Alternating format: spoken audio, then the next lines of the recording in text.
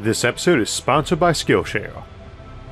I had a really good time travel joke to start the episode with, but it turned out none of you liked it.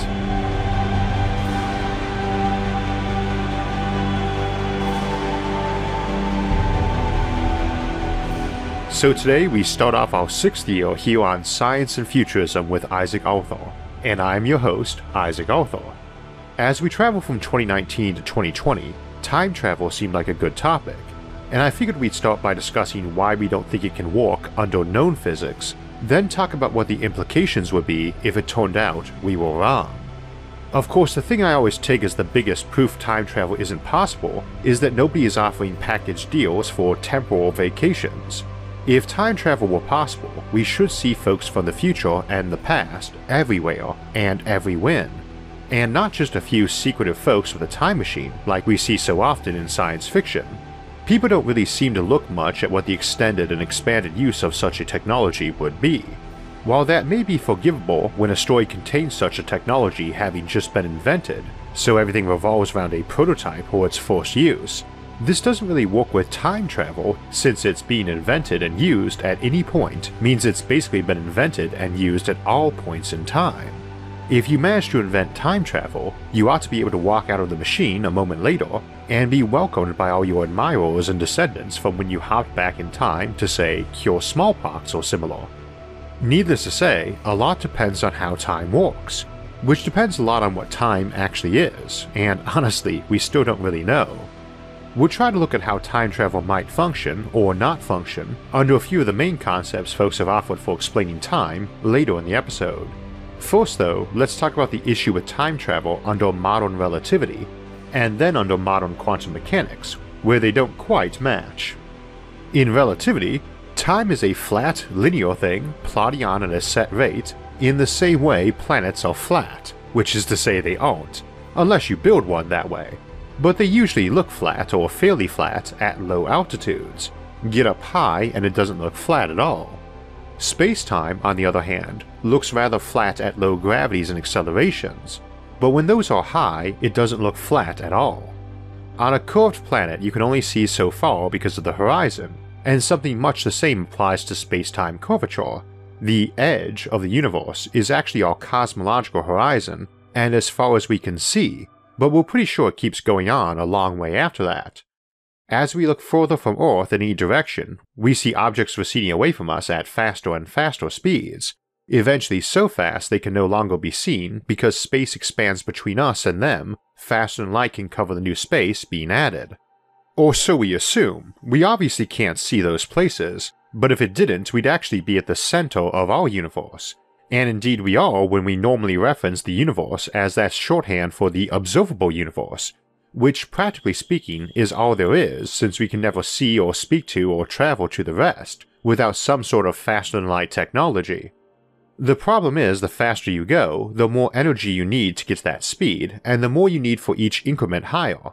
More and more of your total energy is of the kinetic or potential variety rather than mass energy, that E equals mc squared thing. The more your total energy is not mass, the slower time is passing for you. If you look at some object that appears as stationary relative to you, like say a coffee cup you're holding, all of its energy is just mass energy, almost all anyway. There is a little heat energy in that warm coffee, which is trivial compared to its mass energy, which is the rough equivalent of a dozen megaton hydrogen bombs, hence why coffee is so great for giving you energy, presumably. If you were to add an equal amount of kinetic energy or speed to that coffee cup, it would now have half of its energy in the form of kinetic energy, zipping along at 86% of the speed of light. Since only half of its energy is now mass energy, it will experience half as much time as would a stationary object. If we were to double the cup's kinetic energy, with only 1/3 of its energy being in mass energy and 2/3 of its energy is kinetic, and the cup would experience time at 1/3 of a stationary object, and it would be rocketing along at 94% of the speed of light. It's impossible to actually reach the speed of light because it takes more and more energy, kinetic energy, for each percent closer to light speed you go. It took the same energy to get from 86% of light speed to 94% as it did from starting at rest and up to 86%, and in fact it takes 7 times that to get to 99%, 22 times that to get to 99.9%, and 70 times that to get to 99.99%. So we say you can't get to light speed because you need infinite energy to do that. But I think this sometimes gives people the wrong impression that you could actually hit light speed if you just had some phenomenal power source. Mass is essentially what experiences time, and things without mass, like photons or gravitons, experience none. All objects split their energy between motion through space and motion through time.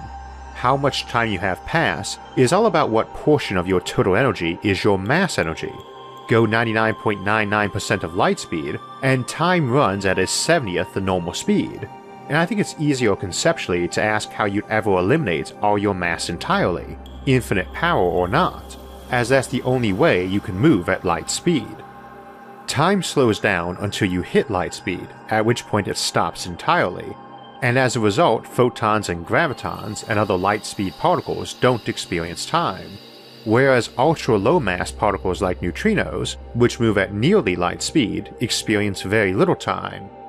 If you could go faster than light, then by that relativistic equation, you would be experiencing time not just very slowed down, but running backwards. Again, that's the usual explanation, and I imagine most of you have heard it before. For my part, I think it's a bit easier to ask first, how would you ever remove all your mass to be going light speed? And second, how you would somehow have a negative mass to be going backward in time. See the Things Which Will Never Exist episode for discussion of negative mass and other negative quantities. It is not coincidental that virtually every proposed type of faster-than-light travel relies on negative mass or energy, which we have not yet detected or created a single particle of, contrary to some grossly inaccurately titled popular science articles. For this same reason, we always point out that almost all these methods open the door to time travel. When it comes to normal matter at least, we could not move so much as a single atom at the speed of light if we used every bit of energy in the entire universe, and we need more than infinity to make it move backward in time. We might get around these issues somehow one day, but hopefully it's a bit clearer why FTL and time travel so often get phrased as an impossibility, not just some technical issue that can be solved by sheer determination. It's not like traveling to the moon, it's like making 2 + 2 = 5. And when we say this or that theory might allow FTL or time travel, what we usually mean is that the theory doesn't explicitly forbid it thus far. One of those methods that does get kicked around is using a wormhole, and those require the use of negative mass or energy, and actually only let you travel back in time to when the wormhole was created, a result of closed time-like curves or CTCs. This is a world line, a path through space-time that eventually leads you back to the exact same coordinates in space and time. Think of it like any curved path you might walk down and end up coming back to where you started, like a circular running track, only you also come back to when you started. Now, assuming we had this option invented somehow, it might make for some interesting civilizations. You can't go back and see the dinosaurs or end some war in ancient history before it began, but you can go back to the moment it was invented and built. Isaac Asimov uses this sort of time travel in his novel The End of Eternity, which happens to be my favorite book by him. There, a group of time travelers called the Eternals, who live in a pocket of space-time and can travel anywhere inside time between when the device was invented till the end of the sun, and use the death throes of the sun dying as their power source for time travel. The book spends a fair amount of time looking at how that impacts civilization, since they are not secret time travelers and actually engage in trade between centuries. Indeed, that was the original purpose, and they had later began trying to change events to engineer better futures by making very tiny and calculated changes, like sabotaging someone's vehicle not to start up before they'd have gone on to attend some major event that shaped them into being a dictator or similar. You can see our episode The Butterfly Effect for an idea just how small you could make a change and expect it to have world-altering effects a few centuries down the road. Trying to predict those in terms of an outcome is far harder, of course. We'll discuss that scenario for a civilization, one that can travel back to the time such travel got invented but not before, in a bit. First though, I mentioned quantum mechanics is a bit different than relativity for time travel, and it actually offers us many pathways that could either allow time travel, or just sort of trick us into thinking we had. One of those is the notion that you aren't traveling to your own past but one very similar, out of the multiverse concept of the mini-world's interpretation of quantum mechanics.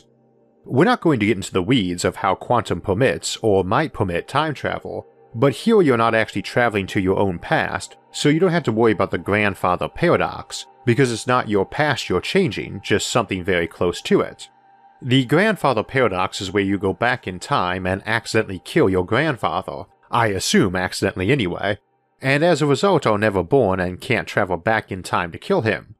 Needless to say, that's an extreme case, but it's the notion that something you do in the past would cause you not to be able or interested in doing the trip after you made that change.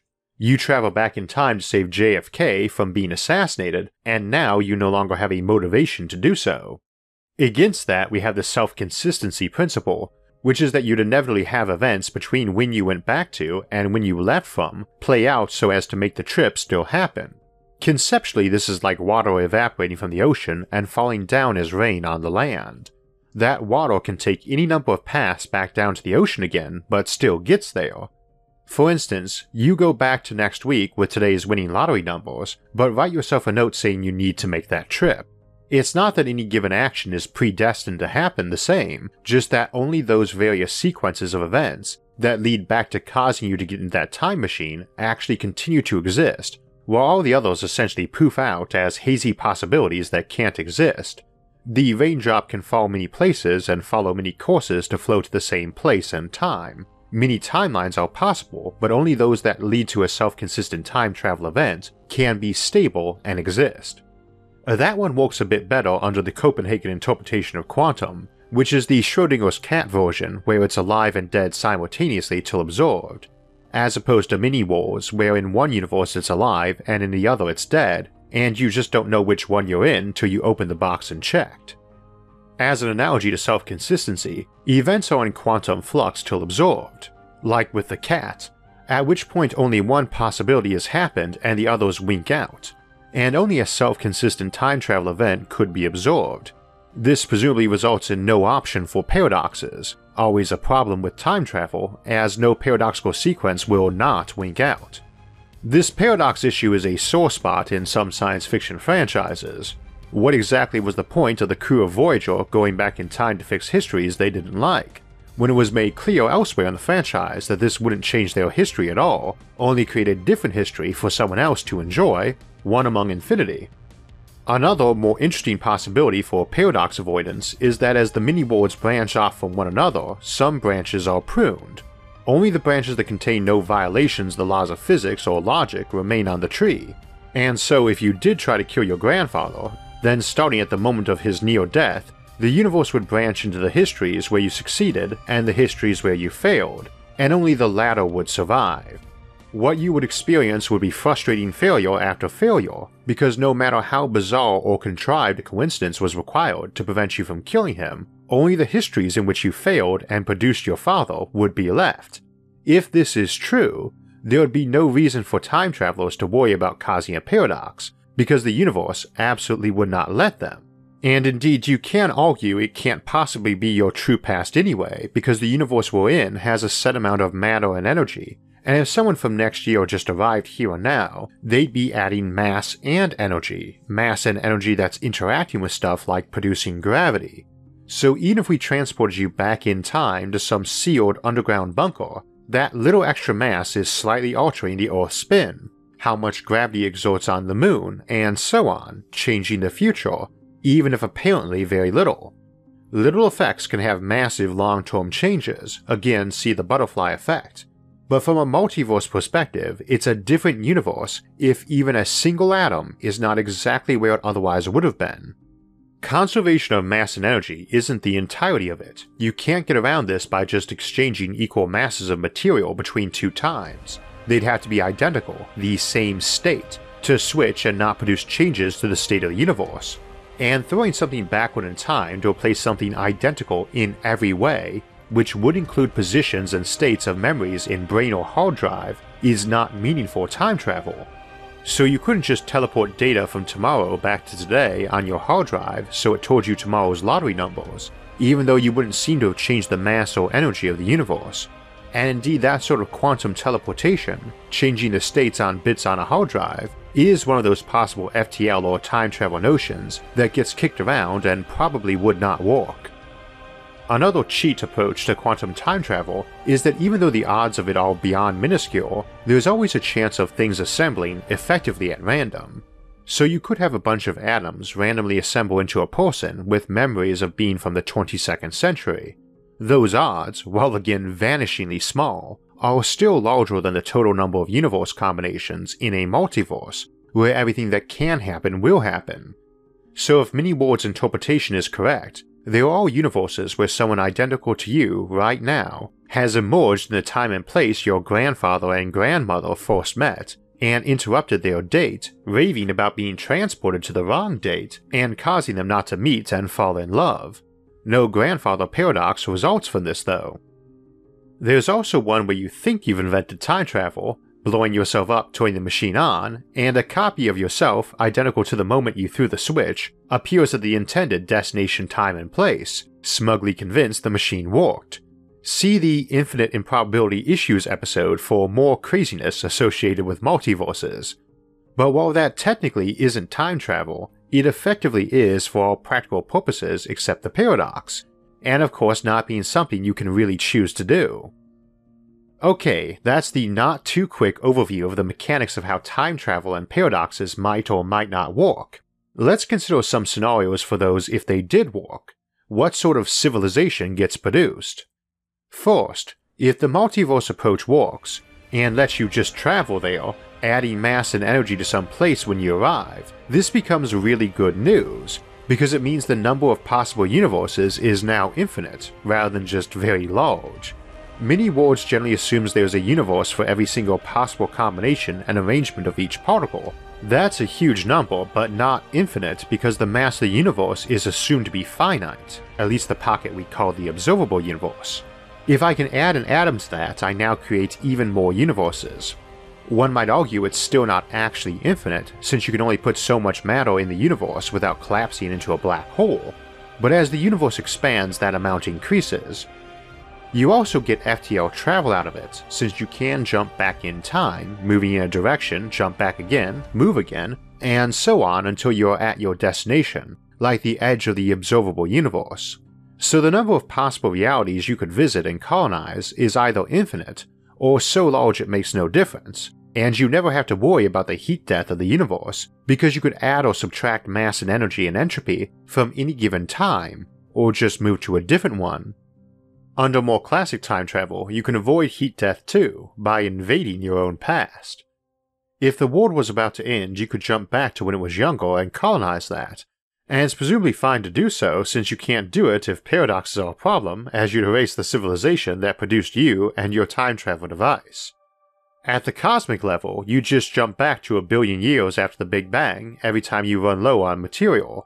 You might be wondering if that proves time travel can't happen, since clearly no one did that, but logically that doesn't quite hold up as a bit of tautology, circular reasoning, which is kind of appropriate for contemplating circular bits of time, I suppose.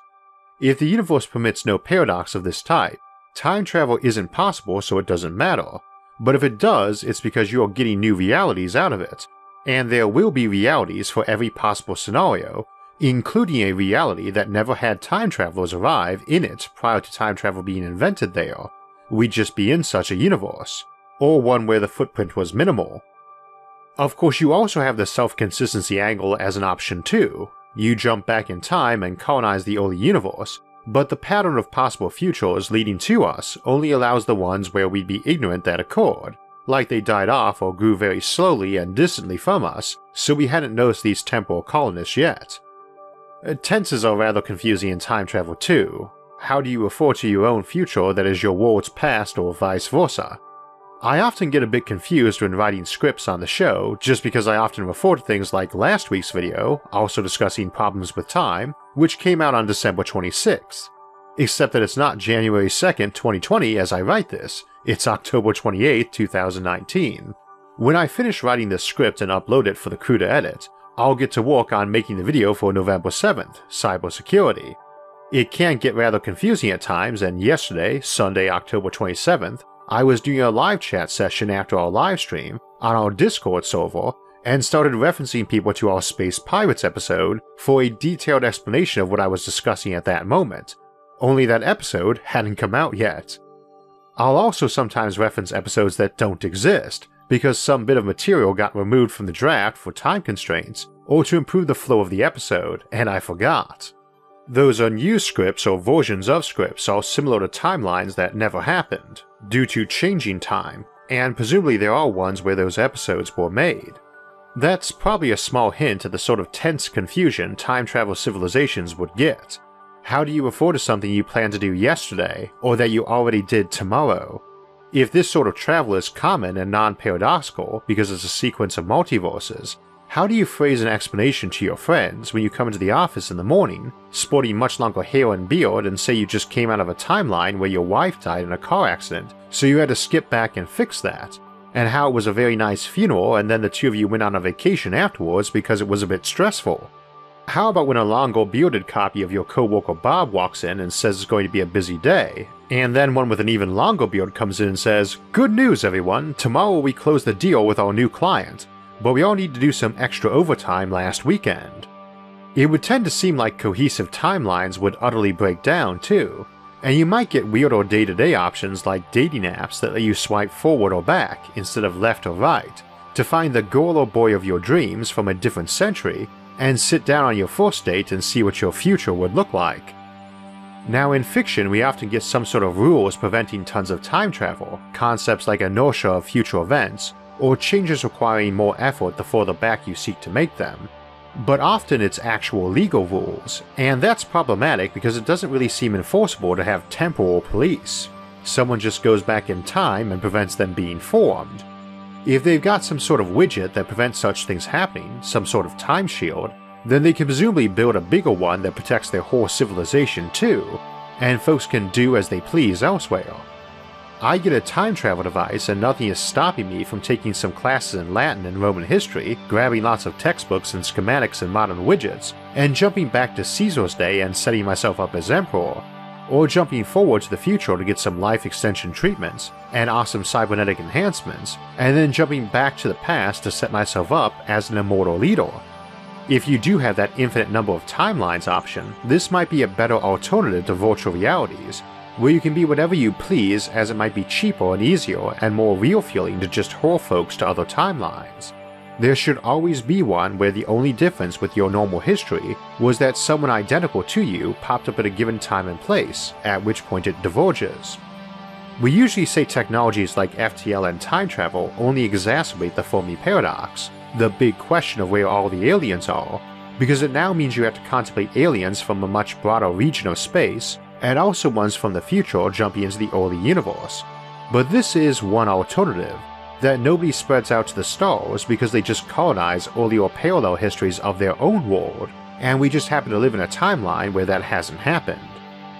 Confusing stuff that's giving me a headache, so I'm going to close out here and get to work on the cybersecurity episode for November 7th, 2019, which I already finished as I record this on November 1st, 2019.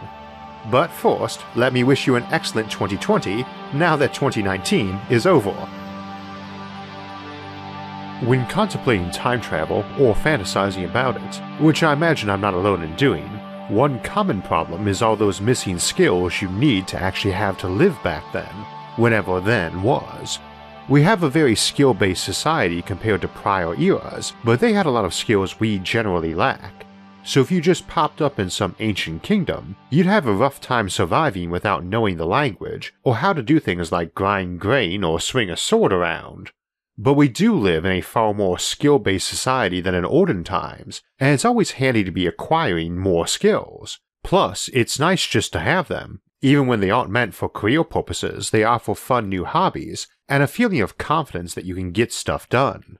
That's why I like Skillshare. Skillshare is an online learning community with thousands of classes in a wide range of topics like design, business, technology, and many more. Even just those focusing on productivity or time management, like Thomas Frank of College Info Geek's course, Productivity Masterclass. A premium membership is less than $10 a month and gives you access to that course and all the rest, and you can try it out for free. Join the millions of students already learning on Skillshare today with a special offer just for my listeners. Get 2 months of Skillshare for free. To sign up, visit the link in the description and get 2 months of unlimited access to thousands of classes for free. Act now for this special offer and start learning today. So that will wrap up our show for the day, but we'll be back next week to our Alien Civilization series to take a look at alien conspiracies and aliens who conspire, and ask what sort of motives they might have for a given conspiracy. The week after that, we'll return to the moon to look at what industries might arise there and help us develop an interplanetary society in Moon Industrial Complex. If you want alerts when those and other episodes come out, make sure to subscribe to the channel, and if you'd like to help support future episodes, visit our website isaacarthur.net to donate to the show or look over our inventory of over 200 episodes or our awesome SFIA merchandise. Until next time, thanks for watching and have a great year.